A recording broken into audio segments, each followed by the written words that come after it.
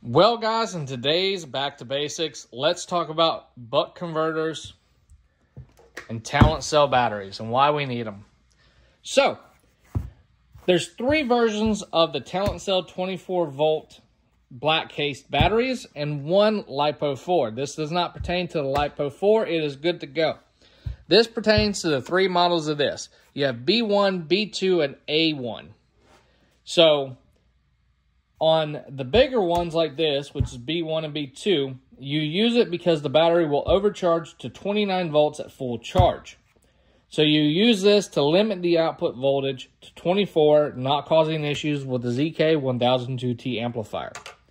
Now, for the smaller one, which I don't have here, you actually have an issue with your amp. This one right here, pulling too much amperage at startup. So you use this to cut down the amperage. Make sure you get a nice one. I like the Drork. This is the ZK12KX. And you'll set the output voltage, the output current to 3, and you'll be good to go. And that is the buck converters for the Talentcell batteries.